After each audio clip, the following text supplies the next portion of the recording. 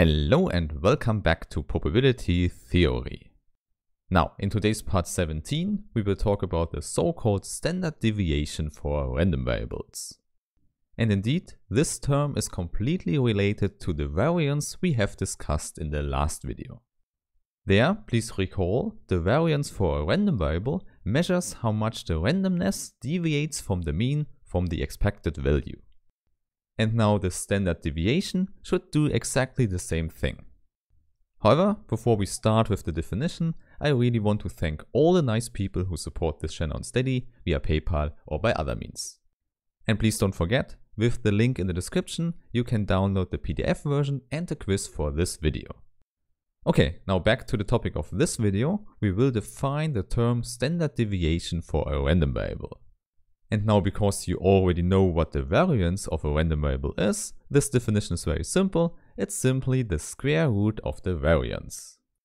So again, the variance tells us how much we fluctuate around the expected value, and now the standard deviation does exactly do the same thing, but now with the correct unit.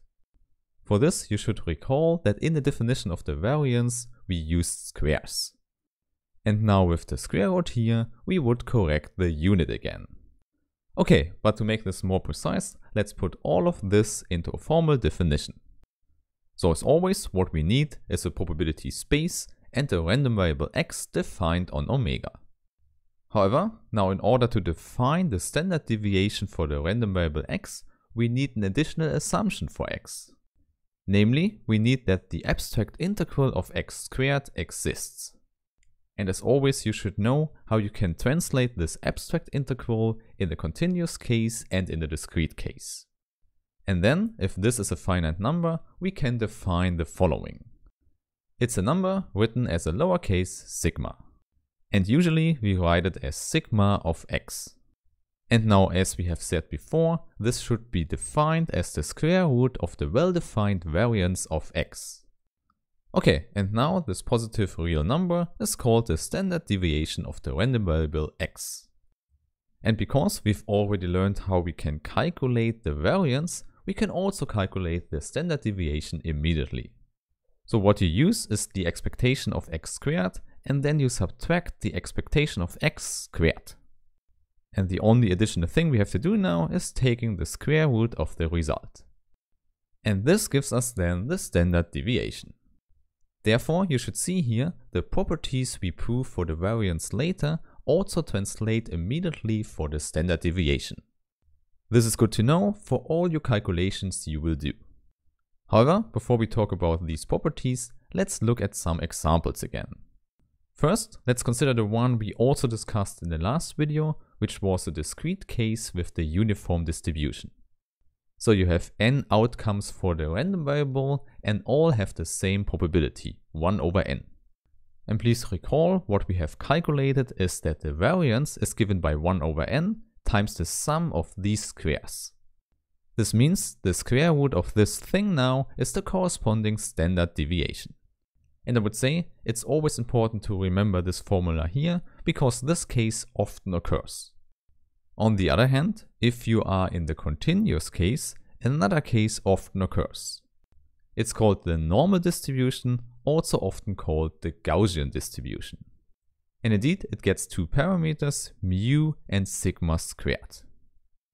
Okay, and now because this is a continuous case, we can give a PDF to define this random variable.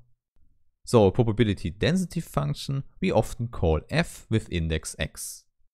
And then for the variable, we often use a lowercase x. So this is an important distribution, so you also should remember it.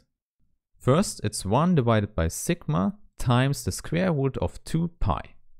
So this is just a constant one needs, and then we have times the exponential function.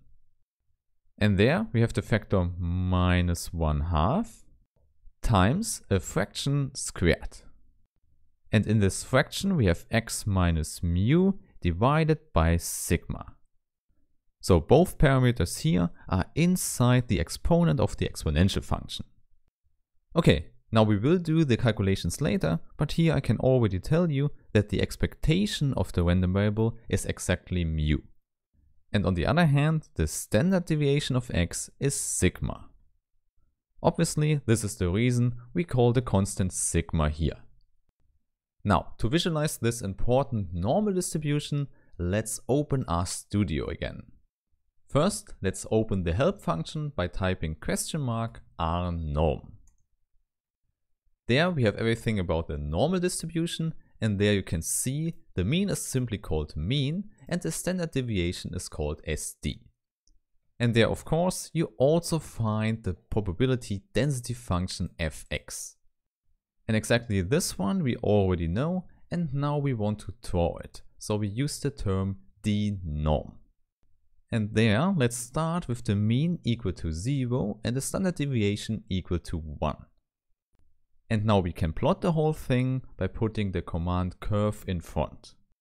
And then at the end we have to say what is the domain for x. So we write from -3 to +3. And then hitting enter gives us the plot. So what we immediately see here is we have a symmetric curve where the highest point corresponds to the mean at 0. This means if we shift the mean by maybe 1, we also shift the curve. Moreover, on the other hand, you should see the width of the curve should correspond to our standard deviation. In order to see this, let's push the graph back to the original form at 0 and maybe let's increase the domain as well. So from -5 to 5 now. And now you should see here the width of the curve here in the graph corresponds to the standard deviation of 1. In other words, now if we increase it to 2, you should see it. So you see, the curve fattens up. Moreover, the highest value also goes down because you know the whole integral under the curve should be 1. In addition, let's see what happens when we decrease the standard deviation to 1/2 here. And for comparison, we also should go from -5 to 5 here. So it's a much higher curve now, but also thinner. Okay, at this point I can tell you, if you use the add command, add equals 2, in our curve function here, we can add another function. So maybe now let's go with the function where the standard deviation is 1. In the same way, we can add the other function where the standard deviation was 2. And indeed, you can also use different colors. You just type color equals 1. This is the first color, which is always black. The second color you can see is red. So you see, this is how you can make your whole plot, and maybe you can compare all the Gaussian functions here.